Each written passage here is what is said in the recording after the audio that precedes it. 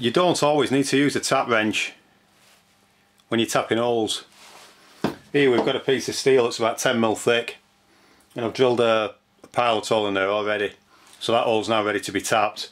Normally what you do is you choose a tap with the biggest lead on, which is that one, which is your starter tap,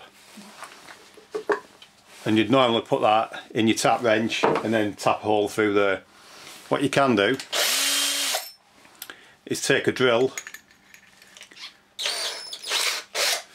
put the tap in the end of the drill, just tighten the chuck up. So if you look around the top of the drill here, we've got the actual torque control.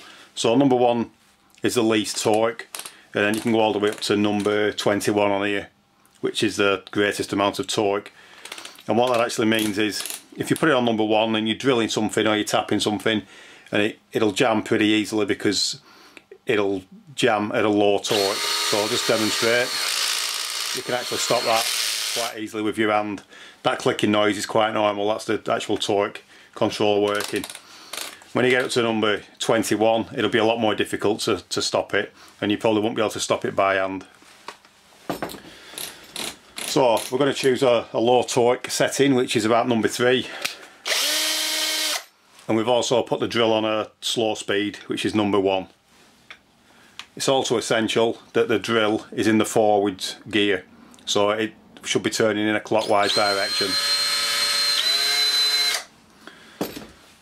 So the first thing I'm going to do is just spray a bit of cutting fluid or tapping fluid in the hole.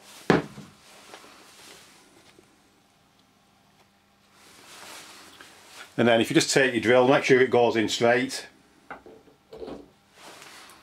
And then you don't really need to apply any pressure at this point, and just squeeze the trigger slowly. And you can see that it's starting to bite.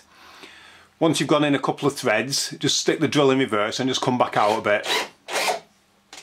And then put it back in forwards again, and then go forwards. And then again, slip it in reverse again and just come back a bit. And then put it back in forwards.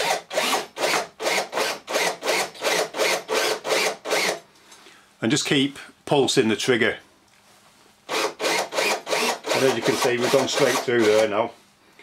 It's important that you don't go all the way through, and what you don't want to do is jam the drill in there, because the actual taps are made from hardened steel and it is very easy to break them. They're very tough, but they're also very brittle. So you can now put it on reverse and reverse the tap out of there. And now you've got a tap hole ready to accept the correct bolt.